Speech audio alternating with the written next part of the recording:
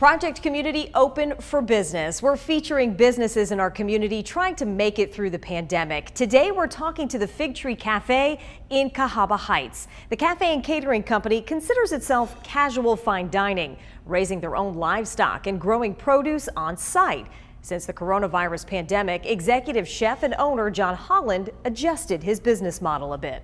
We changed things around to be a little more cost effective, and we're doing more of a meat and three right now. Some straight up grandma food, busting out the cast iron and giving people some comfort food to take home to their families for a better price.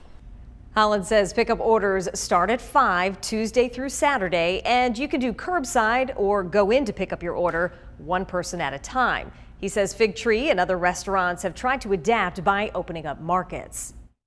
Trying to meet the needs for our communities, and we're going to need that back. We're the ones that are helping your sports teams. We're the ones that are helping your charities constantly, and we're the ones that need a little bit of help.